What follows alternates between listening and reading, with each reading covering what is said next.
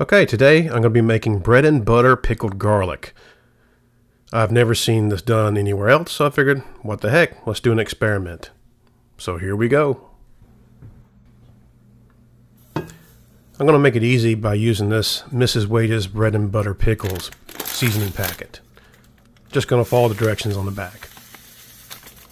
You see me pour in the 7 cups of sugar, and there's the seasoning packet. And now you're going to see me put in 6 3/4 cups of white distilled vinegar. Yeah, this stuff's a diabetic nightmare. So I wouldn't recommend sitting there and drinking all this juice. A few pickles shouldn't be a problem.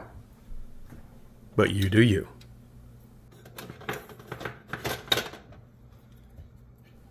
Okay, per the instructions on the back of the packet, I need to bring this up to a boil.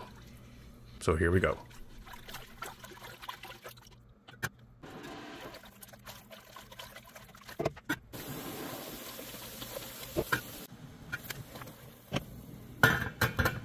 Okay, it's boiled, so let's go pack some jars.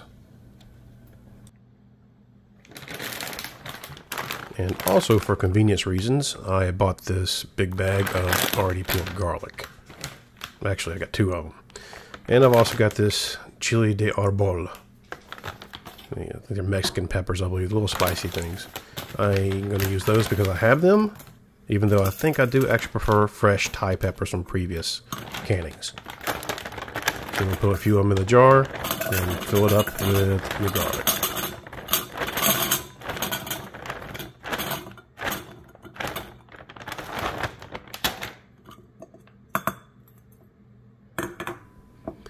Okay, now do your best to get everything settled in the bottom of this jar. Shake it, pat it a little bit. It dropped a little bit, so let's get some more in.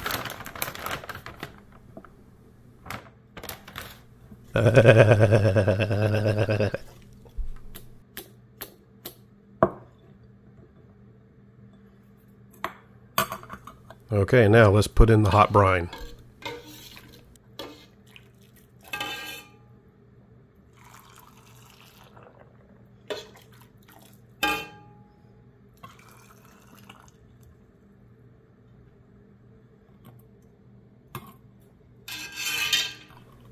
Alright, that brine level looks good, about a 1/2 inch. A little air bubbles there. Don't know why I was slapping it like a newborn baby, but let's get the correct tool. There we go. I'm going to use this to get all the air bubbles we can.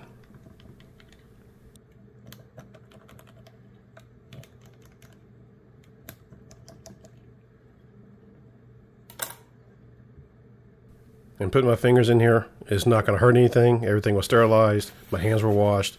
And plus, this is going in a steam canner. It's going to kill everything for the 15-minute processing time. You just saw me wipe the top of the jar off, make sure it's all clean, so it gets a good seal. And there's a lid coming out of some hot water. And make sure you put the ring on finger tight. Okay, the steam canner has come up to temperature according to the gauge on top.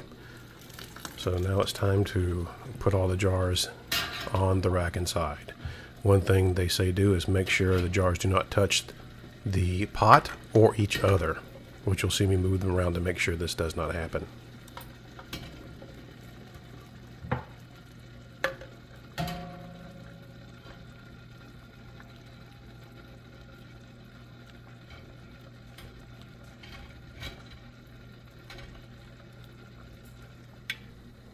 Alright, now we just need to place the lid back on it and wait till it comes back up to temperature.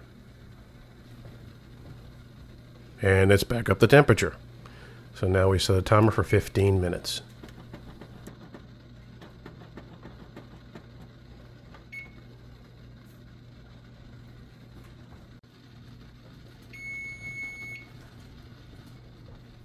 Okay, the 15-minute timer went off for processing, so we can take it off the heat.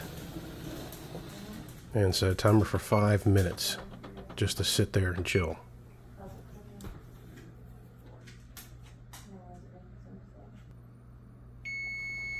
Okay, the 5-minute timer's up. So I need to remove the lid and let it sit open undisturbed for 10 more minutes. This is all per the canner's instructions.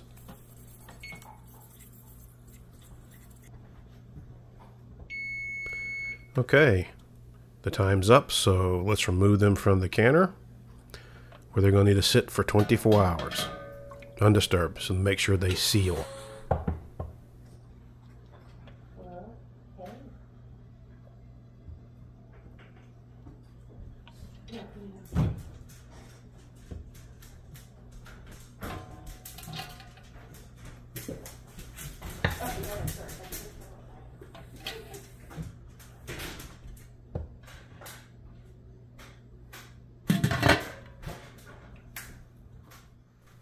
Okay, it's the next day. They're done. They look great. If you notice, I've removed the rings because you don't want a false seal. Nothing to hold it down.